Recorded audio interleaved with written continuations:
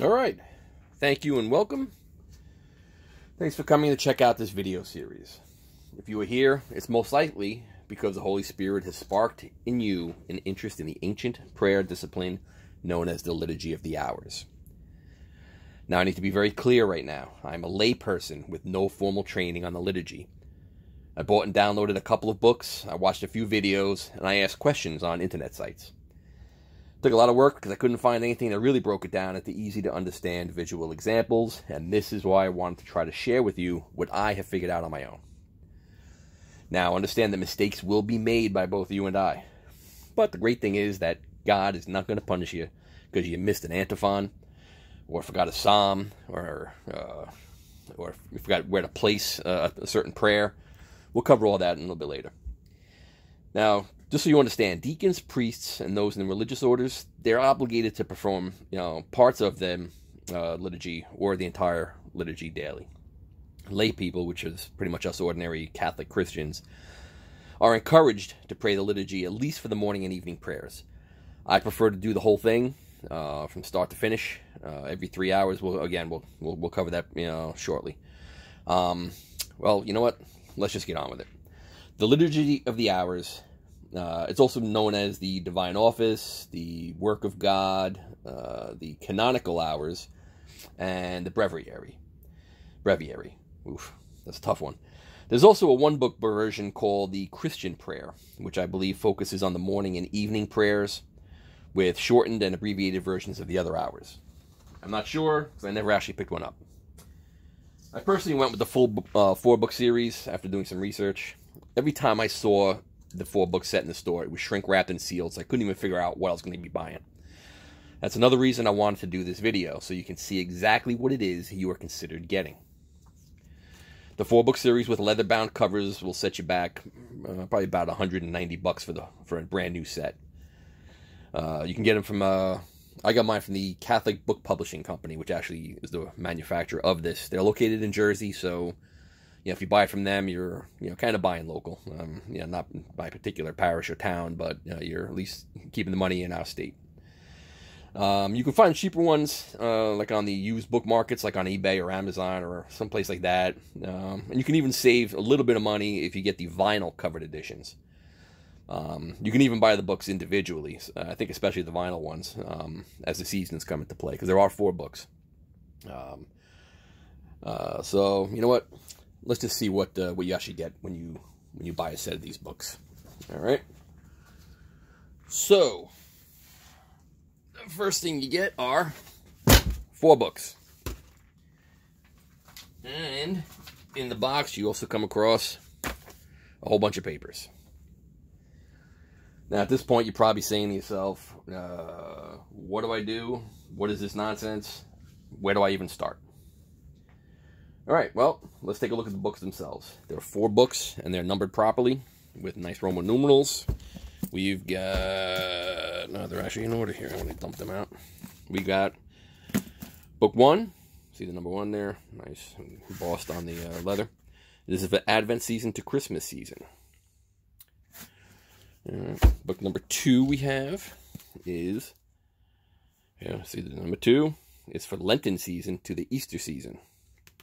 All right. We've got book number 3, which is for ordinary time for the weeks 1 through 17.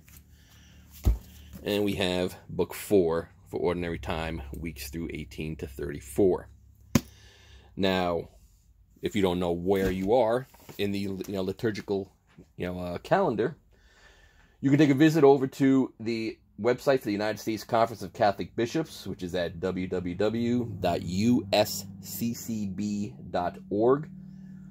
That's usccb.org. That's the United States Conference of Catholic Bishops. You can click on the current day on the calendar, and it'll pop up with today's Mass readings, but more importantly, the day and week of the liturgical calendar will be shown there as well. Or you can just do what I did and pick up one of these free calendars. Every church seems to be giving away around Christmas time. On this, you can even see, let's see if I can get in there, tells you second Sunday of Lent, third Sunday of Lent. Everything is based off of your Sundays. So as long as you know where your Sundays are, you can figure out where you are. As a matter of fact, let me show you, because you might be confused what ordinary time is. Ordinary time is between the seasons, you know, of Easter and Christmas, and when nothing really major is happening. Like, let's pick September, for example. As you can see the 24th Sunday in ordinary time, 25th Sunday in ordinary time. So you'll be working off of these. So if we see, we're on September 22nd, we're on the 25th Sunday in ordinary time. That would be in, it'll be in the 4th book, weeks 18 to 34. Pretty simple, right? All right, now let's see what else we got in this thing. All right, the first thing we have is this sheet, which is the basic introduction to the Liturgy of the Hours. I'll talk a little bit about the actual history of this stuff a little bit later, but you know, you can see there's a little bit of interesting information on this. As there it is, recommended for religious and laity. You can even see on the back, they give you the actual numbers of the books if you need to order them individually, and what each of them should be. Tells you, look, there's even like a little mail-in coupon so you can buy the St. Joseph Guide, which is the next piece that we're going to pop up. Let's see, that'll be this one. This is the St. Joseph Guide for the Liturgy of the Hours. It's printed yearly, and it costs, how much did it cost? $2.50. Can't really beat that. Every year it changes. The current copy comes free with the complete set, so if you buy it now or next year, you know, it'll be the most current date on there. They package it up nice. It's handy to have if you forget where you're supposed to be in the book. Each date has some abbreviations and numbers which correspond to page numbers in the book, so you can find the proper sections. It even tells you which book you should be in. Like here, you can see, like, what's today? March. Today's March 11th, for example. I mean, 12th. Is it? Yeah, March 12th. So you can see here, Tuesday, the first week of Lent, and more importantly, we're on volume 2, which is right here, Lenten and Easter, volume 2. You can also see some of the useful stuff in here. Page 94 is pretty much everything. Psalms, you're going to find in the 1102 page, and MP, where's MP? I forgot. Night prayer, I think. Yep, night prayer. The abbreviations are in the front. We'll cover all the basics in the book and stuff. Like I said, this is just a handy little guide. You don't actually really need it. I haven't even used it. This is pretty much the first time I've really opened it up. But again, you know, it's pretty thorough to have everything with you. Now, this is more interesting. You know, big, scary-looking red book. You know, what is this? What is this? All right, this is the supplement for it. Now, if you open it up, you'll notice there's some dates. Tells you pretty much what it is. New feasts and memorials for the general Roman calendar and for the proper calendar for the dioceses of the United States of America. Now, these books were actually published in 1976. Now, I mean, this wasn't actually, you know, printed in 1976, but all the text in here was approved by the church and sent to the publishers, and, you know, to the printers, I mean, bound up and done. Now, there's no way they're going to redo the entire book every time more saints are added, you know, to it. You know, because in the back of these books, you'll notice there are, you know, you know what, let me get my current one since I have everything set up. In my red section here, my red ribbon, you'll see they have the dates of different, you know, commemorations, memorials, solemnities, you know, feast days, everything that falls outside, because, you know, they don't know what day of the week March 18th is going to be on, yeah, because this changes every year. So you'll have to match this off and find out, okay, well, March 18th is going to be, I'm not going to look at the calendar now. March 18th, let's say it's a Wednesday. Okay, well, now we know on Wednesday we need to substitute in some pieces in here to honor the saint of the day, which on March 18th is Cyril of Jerusalem, bishop and doctor of the church. So this pamphlet, the last time this was printed was in 1992, because that was the last time it was approved, I believe, by the church. You know, the complete list. I don't know if it's either the church or the United States Conference of Catholic Bishops. But in any case, this You should keep handy at some point so you can verify where if there are any missing dates, from the back of your book. Now, the next thing that you get in this whole set are these cards. All right. Now, the first card has the outline of each hour and the format of the various offices. Another little handy guide. You can see what gives you a nice little, rundown of everything that you're going to be doing here. Pretty much lays out the basics, begin as above, and hymns, psalms, verses, readings, and all these extra, little bits. All of this stuff can also be found in the book, but it just gives you an outline so that you understand the flow of everything. Now, if you'll notice, for every office, it's pretty much the same. You begin with, with an opening, and there's a hymn, and there's some kind of psalms and a reading. There's a hymn, psalms, and a reading. Short reading, short response. Hymn, psalms, readings. Hymn, psalms, readings. It's all the same. It's all the same general basic format. So it's nice and easy. There are some obviously differences between the time of day, but it's all workable. It's all easy, so you don't have to worry. You don't even really need this once you understand, what the format is, and you can see it in the book itself, which again we will cover a little bit later. The other cards you get, these are actually numbered. If you'll notice, 2 and 1. Now these, as you can plainly see, common texts, solemnities and feasts, invitatory psalms, and night prayer. Again, all of this stuff is already in the book, but these are just handy little cards to keep, nearby, so you can reference them quickly. Now, I like to take my common text because, again, I do it all. So I have my invitatory, which will start every prayer session in the morning. That is, and the cover has the morning prayer. This is a standard canticle, they call it. The canticle of Zechariah. This is the one that is said every morning prayer. It does not change. Other things change. The readings, the hymns, the psalms, they all change, but this does not change. This is done in the morning. And the same thing in the evening is the canticle of Mary. This is also done every day, every evening, does not change. This one, I usually like to just take my book. I believe I'm in the first week of Lent, so I just like to stick that right in the corner. And I keep that in there so I can reference that when I need to.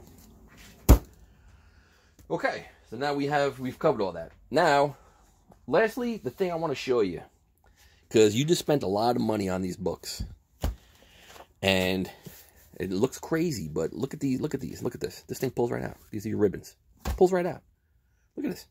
This little chintzy piece of plastic with some ribbons, looks like taped on there or slathered on with glue. Why? Well, it looks crazy, but it's not really. With all the tugging and yanking you're going to be doing on these ribbons, they're going to start tearing, they're going to fray, or they're just going to get plain dirty. Now, the Catholic Book Publishing Company had the foresight to not glue these permanently into the spine of the book.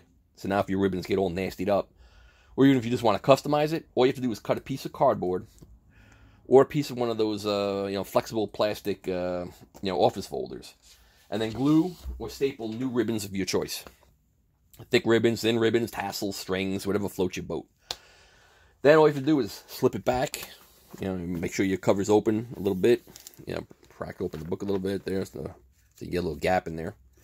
And you can just stick your ribbon back in there, and then close it back up, and you're back in business. And we'll cover where these ribbons go a little bit later. So I'll just throw them in there for now. All right, now's a little bit of the history time. Now, the structure of this prayer throughout the day, it goes back to at least the late 300s. And you can find it in the Apostolic Constitutions, particularly Book 8, Section 4, Paragraph 34. It's worth a read to understand, which I'm going to do now. So, I'm going to bore you, whatever.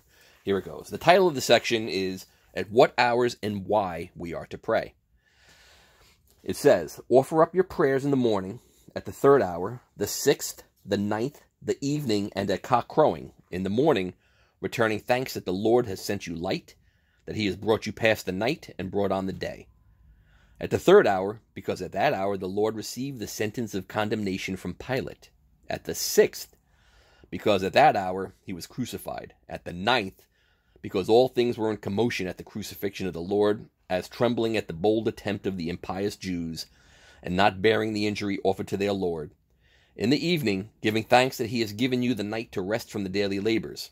At cock crowing, because that hour brings the good news of the coming on of the day for the operations proper for the light. But if it be not possible to go to the church on account of the unbelievers, you, O bishop, shall assemble them in a house, that a godly man may not enter into an assembly of the ungodly. For it is not the place that sanctifies the man, but the man the place. And if the ungodly possess the place, avoid it, because it is profaned by them. For as holy priests sanctify a place, so do the profane ones defile it. If it be not possible to assemble either in either the church or in a house, let every one by himself sing and read and pray. That's key. I like that section there. Or 2 or 3 together. For where 2 or 3 are gathered together in my name, there I am in the midst of them. Let not one of the faithful pray with a catechumen, no, not in the house, for it is not reasonable that he who is admitted should be polluted with one not admitted.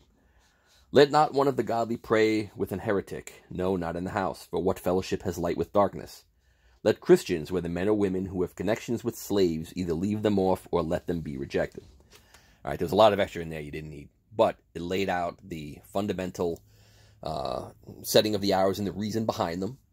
And it also did specifically mention in there that you can, pray, singly by yourself. These Liturgy of the Hours is really, is meant also for public displays, public prayer, whether in a congregation, a group of people together. Especially with the Psalms, there's some singing involved, and it's a beautiful thing. So, just so you know, that little paragraph was from a website I found called newadvent.org. I'm going to put up a little shot of the website with the source info on the bottom, just covering myself for copyright purposes. All right, so now we know where the hours come from, but the structure of the day has been modified through the history of the church and can be summarized at the most basic today, post-Vatican II, as the first one is the office of readings, sometimes called matins. That's usually in the early morning. Then there's morning prayer, which was once known as lauds, L-A-U-D-S. Between 6 and 9 a.m. is generally about the time you do it. I try to get them close to the actual times, like 6 a.m. For my morning prayer. Daytime is actually broken up into 3. The mid-morning, I believe it's pronounced terci, or terch. That's usually between 9 a.m. and noon. I try to do it as close to 9 as possible. Midday prayer, sext. That's between noon and 3. Again, I try to do it close to the actual hour, which is noon. And the afternoon prayer is called none, and is done between 3 and 6. I try to get close to 3 because 6 o'clock is evening prayer, once known as vespers. And then night prayer, sometimes called compline, is done before bed, which for me is usually like about 9:30. All right, well, for the purpose of these videos, we're going to start the actual praying by focusing on the morning and evening prayer, since those are what the minimum that you should really, be attempting when you start the Liturgy of the Hours. I'll cover the rest in additional, I guess you call them advanced videos. All right, now that we've got the introduction down, let's move on to setting up the books for use, and we're going to go over the sections. I'll introduce you to those. The next video is a short one, and it will get you prepared to actually pray the Liturgy of the Hours. Thank you again, and God bless.